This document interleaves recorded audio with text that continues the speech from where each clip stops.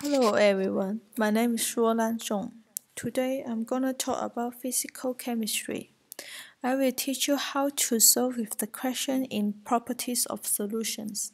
Here is the example.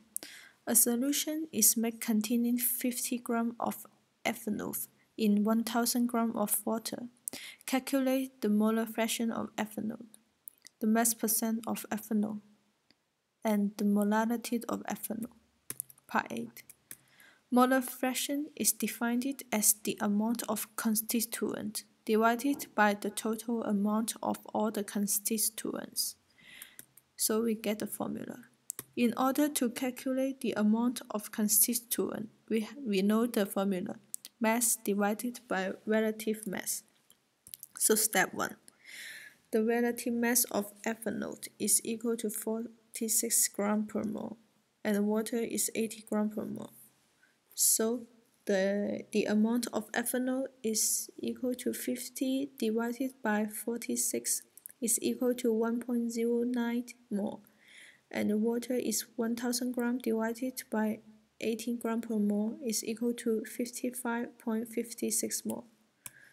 So the molar fraction is equal to 1.09 divided by 1.09 plus 55.56 and is equal to 0.0192.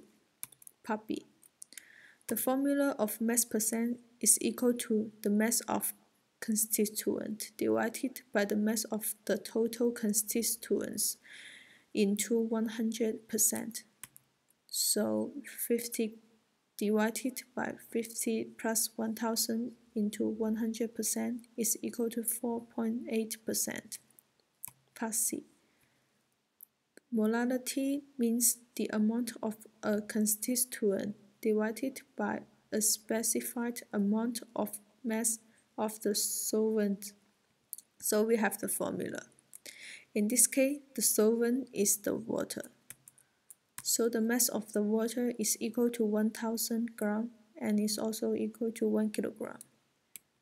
And we know the amount of ethanol from the question A is equal to 1.09 mole.